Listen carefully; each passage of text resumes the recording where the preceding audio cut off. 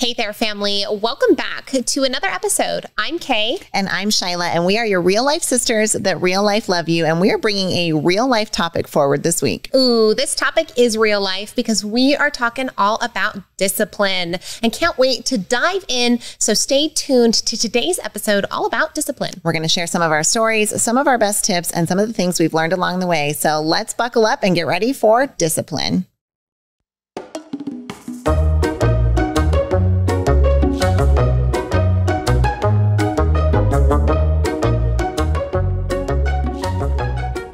All right, fam, we're talking all about discipline today and this week. But before we get into it, I have a little sister confession to make. And that is the fact that I was obsessed with learning how to spell things as a kid. And discipline was a really tough word for me. So I used to pronounce it in my head as disc-ipline because I knew that I could spell it if I went disc-ipline. So every time you hear discipline today, just know that in my mind, I'm thinking disc-ipline. Well, here we are. I am 37 years old and just finding this out about my little sister. So I actually do that with words too, but I've never done that with this word. And that's actually a good word for you because it's weirdly spelled, but it is not weirdly embraced because this is a hot topic that a lot of people talk about. Now, when we say the word discipline, lots of us conjure up different things. And let's first talk about those definitions. And then we're going to talk about maybe other words that you like to use instead of discipline. But discipline, really, if we look it up in Merriam-Webster, we've got several lists of definitions here. The first one is being control gained by enforcing obedience or order. So we think about that, right? Control gained by enforcing obedience or order. So it's pretty much in alignment, right? We're trying to control, like self-discipline is what most of us are imagining as we tackle a topic like discipline. The second one is punishment. That's also right. Like the child gets disciplined for the behavior. And then the third one that's most relevant to our subject here is training that corrects, molds, or perfects the mental faculties or moral character. So the training that perfects our moral character. And we're all about character development here, which means that we're kind of using all three of these definitions. But discipline, as you're listening to those things and you think, I don't like discipline, or discipline's oversold, or it's overused, you might call it integrity. You might call it responsibility. You might call it your values. What we're really talking about is whatever that mental faculty is, the mechanism that you use to keep yourself accountable to doing what it is that you said you're going to do. That's the feature that we're talking about today when we say discipline. A lot of people get the ideas of motivation and discipline mixed up. Now, recently, we were reminded of this concept in a book called Can't Hurt Me by David Goggins. And he talks a lot in this book about the difference between motivation and discipline, right? Because it's easy to get motivated, right? I get motivated whenever I see an Instagram post of somebody who inspires me and I have like a little 30-second burst of like, yeah, I'm motivated. But sometimes we can find ourselves scrolling right beyond that, losing that motivation quickly, and boom, it goes away. Motivation isn't really something that necessarily lasts. Now, you can use motivation to get started, but it's your discipline and your willpower that keeps you going when the going gets tough. There's a saying that I know we've always really liked, and you'll probably like it too, especially around this topic, right? There's two types of pain. There's the pain of regret for not doing things, or there's the pain of discipline, which means doing things now for a later payoff.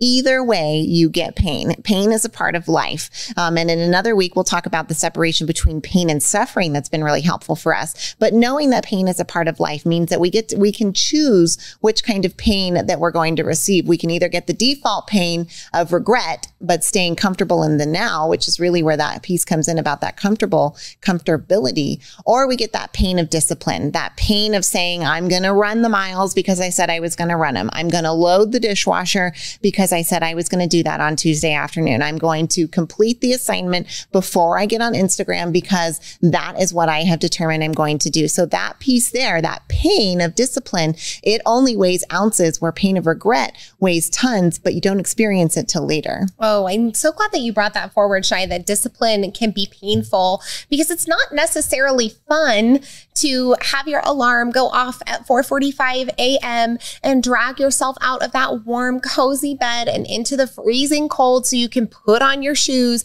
and go out to your cold garage and go run 6 miles like Shyla does every single day. That's not necessarily fun, right? But discipline keeps you moving forward even when it's not fun. Now, we're not saying that the activities that you're engaging in that require discipline are always not fun. When Shyla and I got to run the Disney Princess half marathon in 2020, that running was real fun. But sometimes the discipline to show up when things aren't fun allows you the opportunity to do more later. We've heard this encapsulated in the concept that discipline actually equals freedom.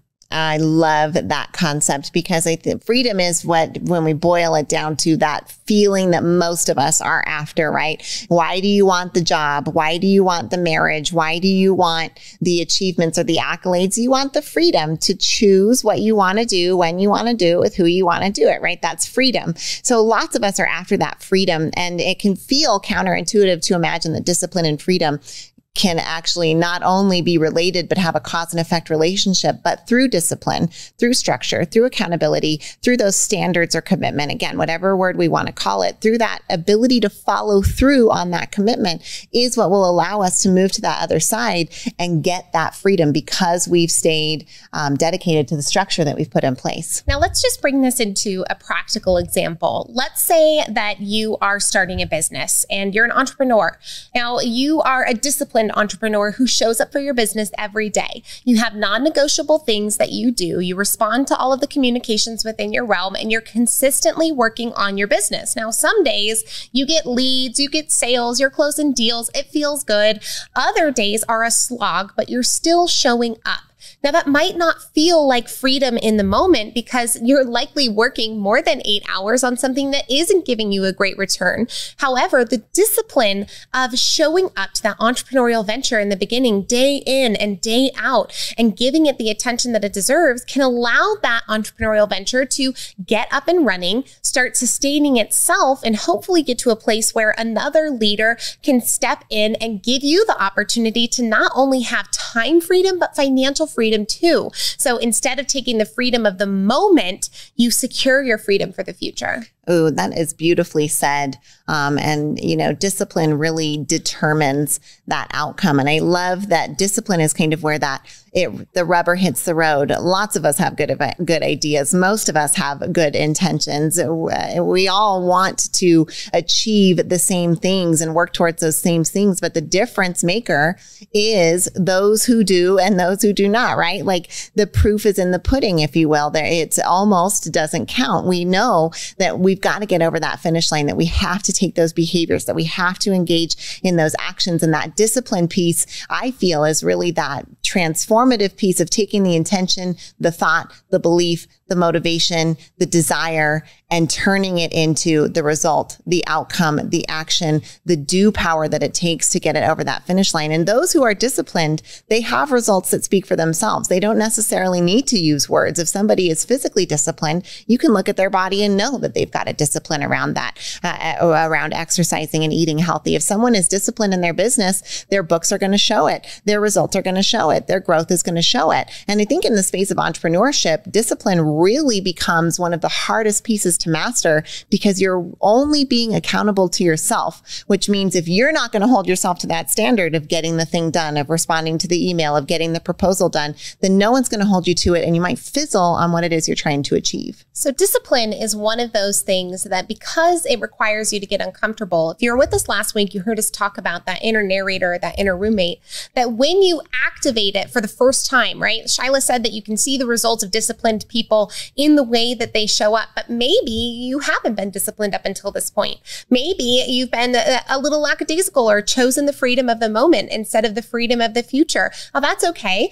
We have too. And there are ways that you can move beyond that and transform yourself. But know this, the voice inside your head, again, is there to keep you comfortable. It wants you to stay at whatever your comfort stasis is. And so when you start to activate discipline for yourself, much like when you're disciplining a toddler, your voice can get real loud. Real loud. Yeah. It can. It's got a lot to say because it's screaming to keep you comfortable. And if you're trying to form a new habit or get a new result, that means new actions and different behaviors. And that's where that voice screams. So we're usually experiencing this little bit of strife on the inside as we attempt to grow something or as we attempt to build the discipline muscle in any one area. Now, we would wager that there's likely some area of your life that you already are really disciplined in. Maybe you have really strong relationships. You are excellent at reaching out to your parents on a weekly basis. You have excellent communication with your kids or your spouse or your friends. You've got strong relationships. Maybe yours is that physical piece, right? You've got that unlock. You feel good about that. Maybe yours is a spiritual discipline. You meditate that 5 minutes every day. You connect with nature in ways that fill your soul. You find ways that spiritually you are disciplined. Or maybe it's in your business, right? That's where in your career, in your business, you've been able to flex that discipline muscle and gain those results. So there's probably somewhere in your life and definitely in your past that you can see the results of discipline. And once you can prove to yourself that you've had that discipline before, it's easier to build it from there. And right after this quick short break, we're going to dive into how you can do that next. Do you want what you want sooner rather than later? Do you find yourself growing more effectively in environments where people are growing alongside you? Well, we have the conference for you. Do you love going to events as much as we do? Then you want to be in the room for the Further Faster conference happening October 29th and October 30th in Las Vegas, Nevada. Now, the Further Faster conference is headlined by our dear friend, mentor, and business partner, Joseph McClendon III. And trust us, you're going to want to be in the room. This is 2 days jam-packed of material that will help you grow personally and professionally. And if you're wondering how to make $1 million in 10 years, you have to be in the room to hear the strategy that Joseph is going to share. It is phenomenal. Go to neuroencoding.com/FFC to learn more about the Further Faster conference coming at the end of October. We hope to see you in Vegas. And now back to the show. If you're hearing all this culture talk and want to be a part of a thriving, growing culture, we want to invite you to be a part of Squeeze In. Squeeze In Franchising offers you the chance to bring a culture and a vibe like Squeeze In to your community. You can make money. You can get time freedom for you and your family. We would love to have you as part of our Squeeze In family. Join us in the ownership team and go to squeezein.com/franchising. You're enjoying this episode on Angel Phoenix Productions Podcast Network. To explore a complete lineup of quality programs and media production services, head on over to angelphoenix.com or like our Facebook page at facebook.com/Angel Phoenix Productions.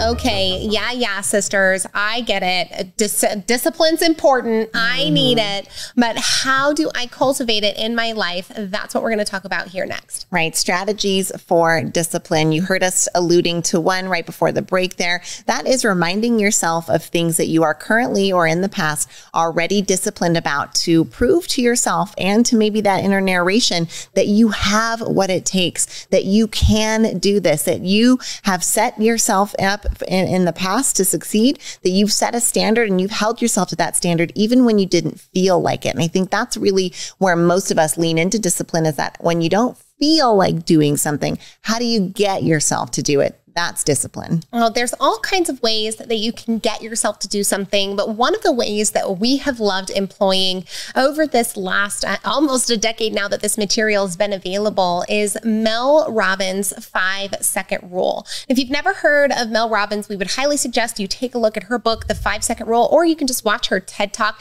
where she kind of accidentally spills it. But what she talks about in her TED Talk and in the book is that she counts herself down from 5 and then launches herself into action like a rocket ship into anything that she needs to do in order to counteract maybe the inner narrative that's fighting against the discipline in the moment. Right. That's a great way to get yourself to just do it before you feel, quote, ready. And turns out neuroscience also backs up this claim. 5 seconds is less time than it can take for that logical piece of your brain to defend your comfortability. And it allows you to circumvent that process and get in front of it. So even if you're laying in bed and you're like, OMG, I don't want to get up and go work out, start the countdown, 5, 4, 3, 2, 1, and get those feet on the floor. Because once you get going, it can be easier to take those next steps. If you let more than 5 seconds elongate, you can kick into high gear there. That justification machine starts firing out all those justifiers of why you don't need to do it. Today's not the right day. That injury is still healing. You didn't sleep great. Whatever all of those things are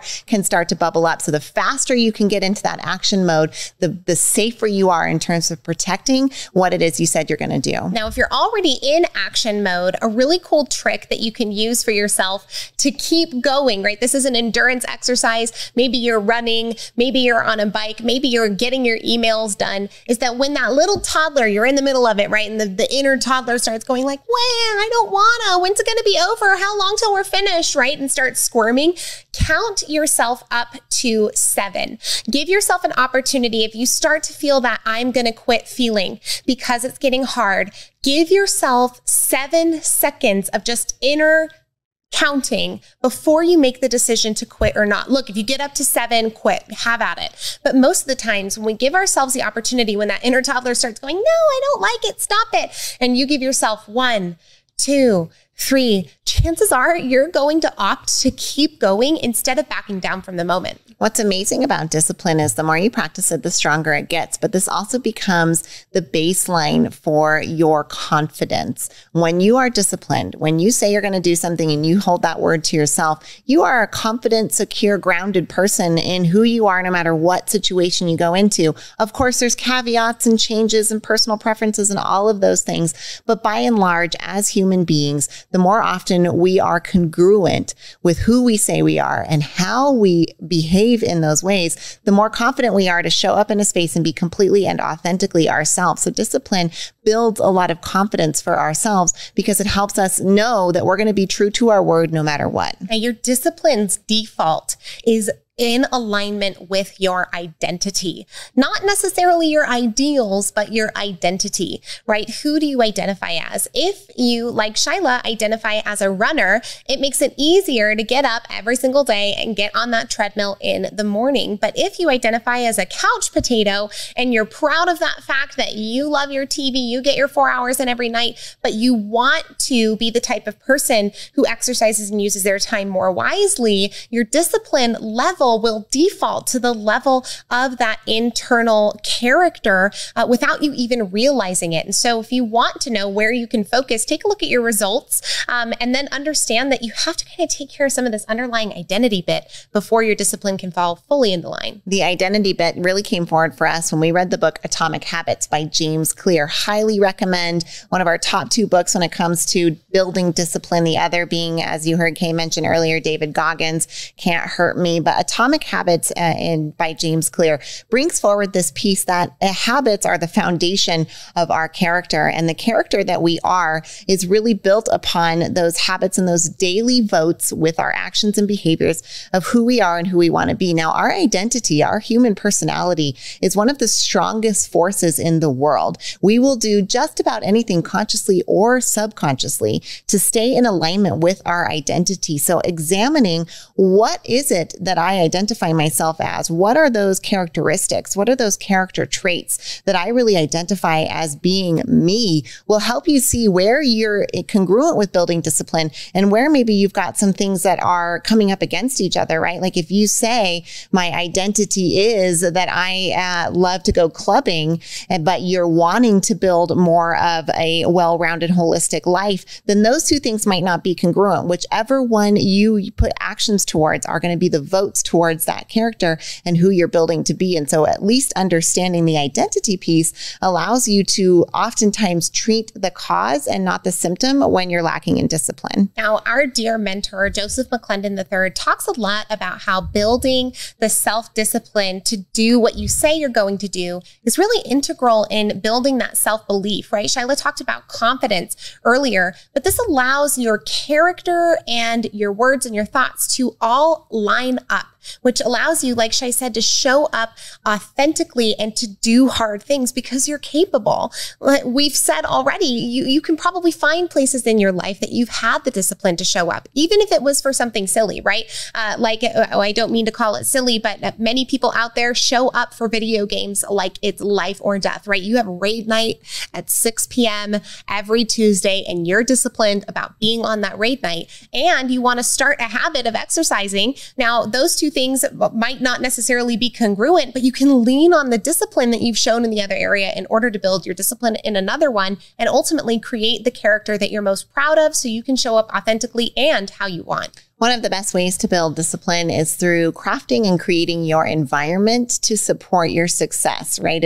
If discipline for you means I need to shut everything out and work on this term paper, work on this proposal, work on this book, work on this assignment, then set your environment up for success, right? Those distractions, those alerts on your phone, those, my dogs are often a distraction, but I know I can set them up in a way that's going to keep them out of the room or out of my hair for a while if I really need to dive in and dive onto something. So set up your environment for success so that you can stay dedicated, right? Like in business, we like to say, keep honest people honest. What does that mean? That means that we're going to just put all the alcohol in a locked cage, that we're going to put a camera facing the back door, not because we believe anyone is bad intrinsically, but if they're walking by the back door and there's that 6-pack of beer and you know there's no camera there and that beer's not locked up, you might just commit a crime of convenience, right? So we want to keep honest people honest. Keep disciplined people disciplined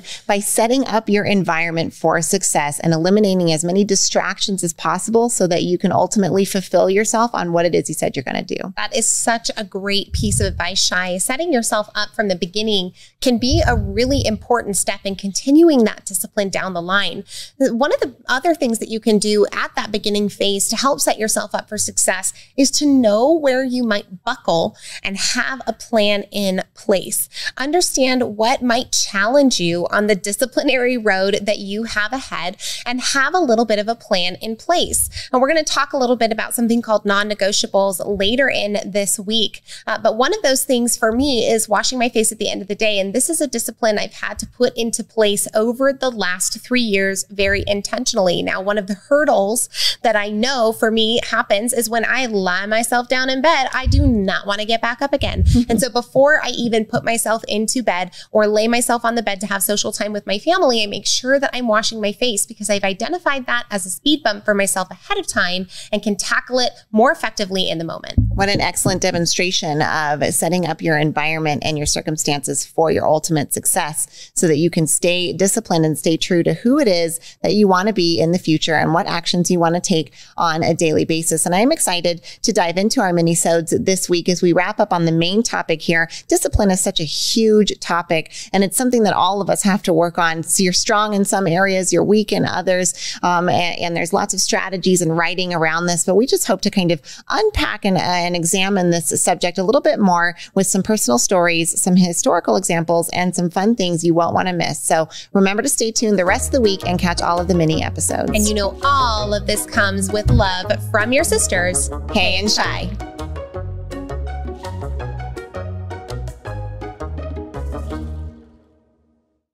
This podcast was a production of Angel Phoenix Productions. Explore more episodes of this show or other great shows on the Angel Phoenix Podcast Network by visiting angelphoenix.com. The views expressed in this show do not necessarily represent those of Angel Phoenix Productions or its advertisers and may contain language that's unsuitable for younger listeners.